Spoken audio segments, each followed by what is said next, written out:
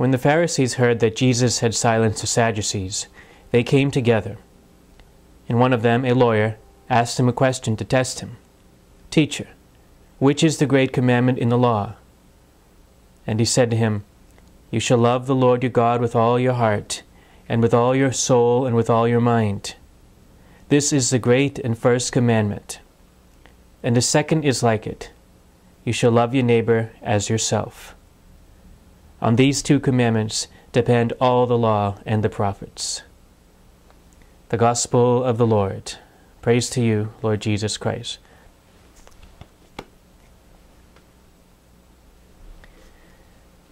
Our Lord Jesus, in this part of the Holy Gospel according to St. Matthew, teaches us about the heart of the divine law. That the divine law is summed up in the great commandments, love God and love your neighbor. That what God commands us is summed up and it has its foundation in this great command of love. To love God with all our strength. That means to make great effort to love the Lord and to do His will. To love our neighbor as ourself. To see our neighbor as another self, as another you. And Jesus teaches further on that the entire law of God, the 10 Commandments, the wisdom of the prophets, and we can also add here the teaching of the apostles and the saints and the church, rests on these two great commandments. The foundation of divine law is the great command of love, to love God and to love your neighbor. In one of the Psalms, King David speaks to the Lord in these words, "I love you, O Lord, my strength." That's manifesting his living of that first part of the great command. In the Gospel of St. John, Jesus says, "Whoever loves me will keep my word, and my Father will love him, and we will come to him." So here we now see that loving God is an intersection between our love for Him and His love for us. And there are so many places in the sacred Scripture that speaks about this reality of loving God and loving our neighbor. Now, this is a fundamental truth about our Catholic religion. This is right at the base, the foundation, the very sort of building block of our religion is this. The great command to love God with all our strength and to love our neighbor as ourselves. But this is a fundamental truth that people can sometimes forget. You know, sometimes people can know a lot of things, but they can forget the very basic things they need to know. What happens when someone forgets this fundamental truth that our religion is really ultimately about this love? Well, when they forget it, then the Catholic religion for them turns into an ideology. It turns into a philosophy or a political position. God becomes an idea, and that's it. But this teaching of Jesus shows us that our Catholic religion is none of that. Our Catholic religion is a relationship of personal love. It's a relationship of giving yourself to God and to others, and of Christ giving Himself to us. This teaching of our Lord shows us that God is not an idea, but He's a person. Actually, He's a trinity of persons. One God, Father, Son, and Holy Spirit. But when people forget this, then they fall into a trap. They begin to think that the Catholic religion is simply a set of ideas made by man. And if they are a set of ideas, then they change from person to person, culture to culture, and they shift from time to time. And what happens further on when they live this reality, this actually misunderstanding of reality, is they will define themselves usually in 3 different ways. They'll say that they're either a conservative Catholic, a liberal Catholic, or a moderate Catholic. But there's a problem with that. Actually, there's a very big problem with that. Conservative, liberal, moderate, as things that define your religion in Christ, say nothing about your relationship to the Most Holy Trinity. It says nothing about holiness, about grace, about truth, about salvation, about living in communion with the Most Holy Trinity. It says nothing about the resurrection and eternal life. These labels relate you not to the mystery of God, but only to other people and their ideas.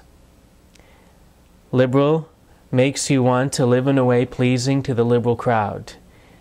If conservative, you want to live in a way pleasing to the conservative crowd. And if moderate, you want to live in a way pleasing to those in the moderate crowd. But what's missing in all that?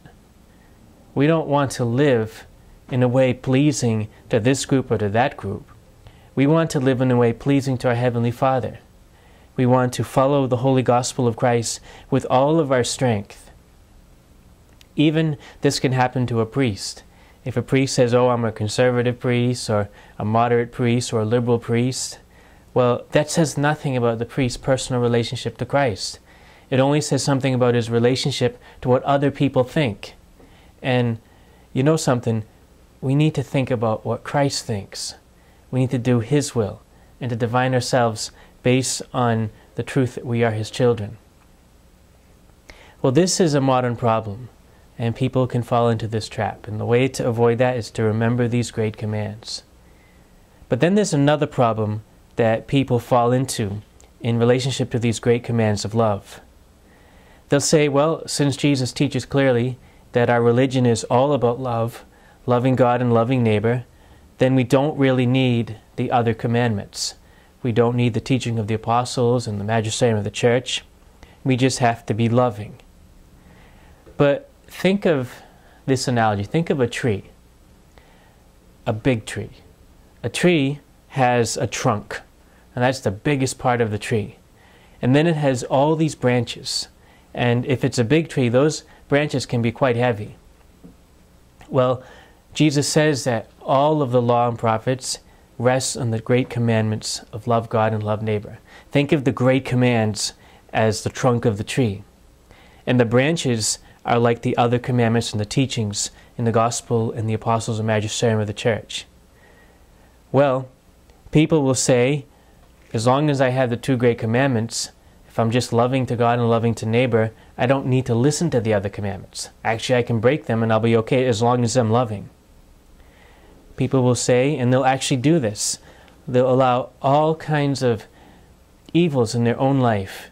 And they'll say, well, this is okay because it's just all about love. Well, think about this for a moment. Are we loving God if we put things above Him? Are we loving God if we never pray? If we get involved in the occult? If we consult mediums and psychics and all those kinds of people? You know what the problem with those things are, by the way? It's manifesting that we're not trusting in our Father. God has our life in His hands.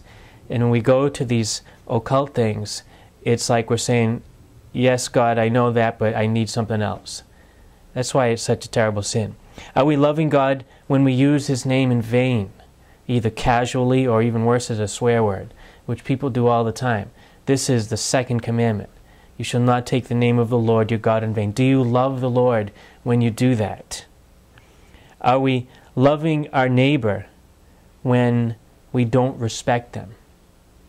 You know where loving your neighbor begins? In your family, in your marriage and in your family. That's where it begins. Are you loving your neighbor when you don't respect your family members or your friends? Are you loving your neighbor when you kill them or when you commit adultery? Adultery is, above all, an injustice. That's what people don't think about. It's an injustice. First, against your promises to God, against the spouse against whom you've committed adultery, and against your children if you have any. Are we loving others if we steal their property, or if we lie to them, if we're envious of them or treat them as objects of pleasure? No, we're not. So you see how the command, love of God and love of neighbor, really needs all those other commandments. Years ago, I used to work with a tree surgeon, a good friend of mine, and we used to cut down trees that were in danger of falling. And, you know, you have to do that because sometimes a tree can get a disease, it can start to rot, and no one sees the rot on the inside of the tree, but eventually it falls on someone, and it can be deadly. And so we had to cut down these trees, and we were doing it because we wanted to help people survive, basically.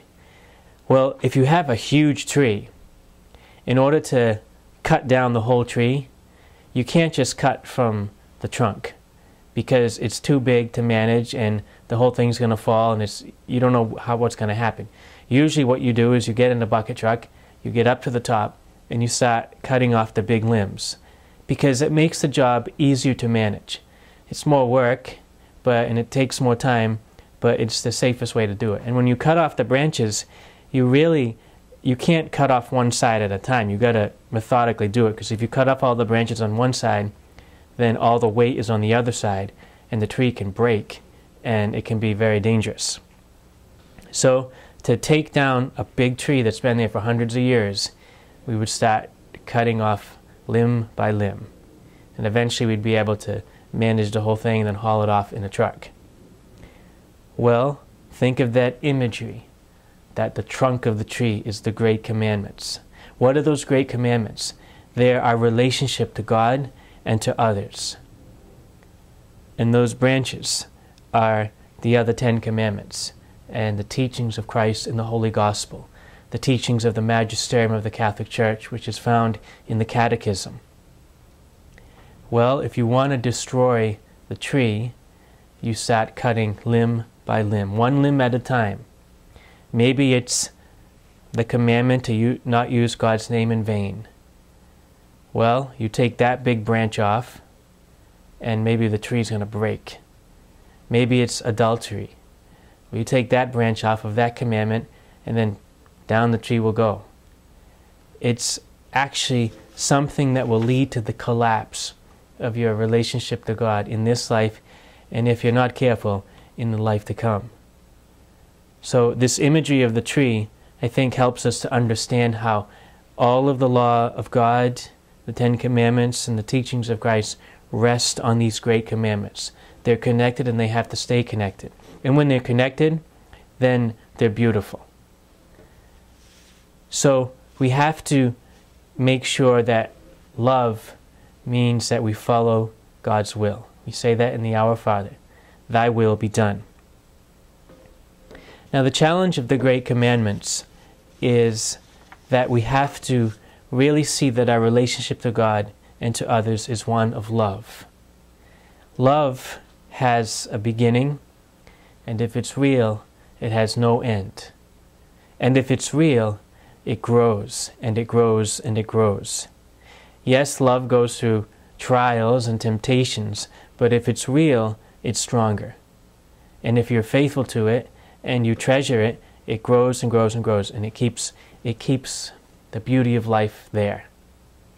Our love for God and our love for each other begins, and it should grow. Well, how can we love God more? We have to. You know, if you think about it, as we go through life, we're either loving God more or loving Him less. You know, our lives are always moving in one direction or the other. We want to make sure we're loving God more. We can do this by praying more, by trusting in Him more, by simply making an act of trust. We can say what we say in the Divine Mercy Devotion, Jesus, I trust in You. By listening to His voice in silence, by reading the Gospel, by going to daily Mass if you can, Eucharistic adoration, by honestly acknowledging our own sinfulness and going to confession. It's essential. This is what loving God is. We have to do these things. And how can we love our neighbor more? Well, we could be more patient with them. You know, you think of Christ, He's patient with us. If Christ is patient with us, we should be patient with others. By forgiving others. Forgiveness is part of love. Now remember, where do these things begin to be practiced? In the family. By giving more of our time, our talent, and our treasure in service to others and helping them on the way. And teaching people, for example, about Christ and His love. In the Bible we learn from St. John that God is love. And we really need to have His love in our life. Without God's love in our hearts, then we really don't have real love in our lives. St. John Paul the Great once said in an encyclical letter he wrote years ago that we need love in our life, that if we don't have love in our life, then we don't understand our own lives, that our lives become incomprehensible. Well, God is love. He's that perfect love. And we have to live in communion with Him, beginning with our baptism onward. We have to have this personal relationship of love with the Lord. In this way, His love can shine forth through us to others. Dear brothers and sisters, in Jesus Christ, God shows us the depth of His love for us and for all people. He shows us that on the cross. He shows us that true love is sacrifice. But it's a sacrifice of power. It's a sacrifice that's beautiful. It's a sacrifice that really changes people's hearts and can save souls. If God shows us that He loves us so much, we have to accept this love Him in return, and make constant effort to grow in our love for Him and our love for one another. God bless you.